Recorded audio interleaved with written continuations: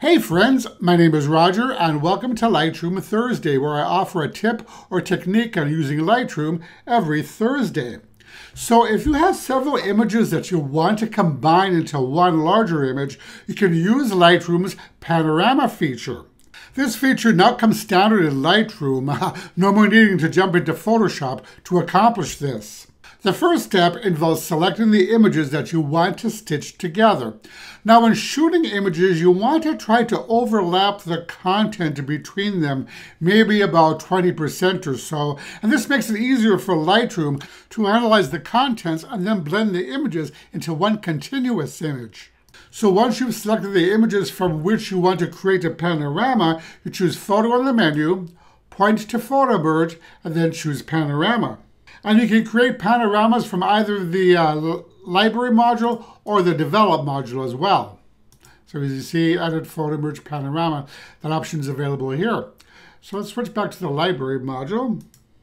So I have these three images here, and these are the images from which I want to create a panorama. And I overlapped each of them by about 20% when I was taking them. So I'm going to press the Command key on my keyboard, and if you're using Windows, you would hold on the Control key, and you want to select all of the images that are going to make up the panorama. Then we choose Photo, Photo Merge, and Panorama from the menu.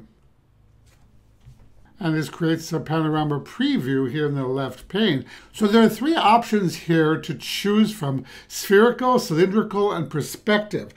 Now, most of the time, spherical will work just fine, and I usually leave it on spherical. But you can experiment with the other two to see the effects that those apply to your image. But I'm going to leave mine as spherical here. So again, you want to click the one that most appeals to you or works best with your image. Now, as we can see, our panorama isn't perfect. We have a little white along the edges.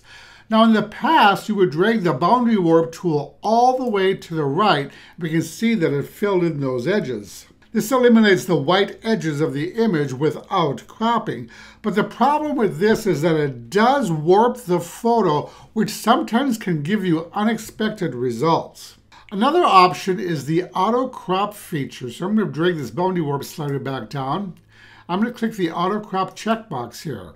So again, this removes those excess white areas of the image, but note that to do so, it will crop out parts of the photo which may not be what you want if essential portions of your image end up being cropped. But if you want to remove those areas without cropping the image, then you may wish to give the Fill Edges option here a try. Fill Edges, and this is a relative newcomer to Lightroom, and what this does is uses content-aware technology to fill in the edges. So this is a technology that's been available in Photoshop for quite some time now. So it's nice to see Adobe's finally bringing it into Lightroom. So yeah, the Fill Edges does a pretty good job of filling those edges using the existing content on your image. So if you look at the left corner here, we can see when I click Fill Edges, it fills that with similar content. And the last option here is Create Stack. And what this will do is take the source images and the merged panorama and place them all in a stack after the images have been merged together. The merged panorama image will then display on top of the stack. But I don't think I want to create stacks. I think I'm going to leave this as is. So then we'll click Merge to create our merged file. And we can see it's working over here in the upper left corner. It takes a few moments for Lightroom to create the panorama. And it'll take longer depending on the amount of photos that you have. So Lightroom has finished creating our panorama. So if you don't see your panorama, choose View, point to Sort, and then choose Added Order from the menu. So then if you scroll up all the way to the top, the panorama will be our first image. And we can see it added the name Pano to the file name, letting us know that this is a panorama. And here's our here's the panel that Lightroom created. So yeah, that is how to create a panorama in Lightroom.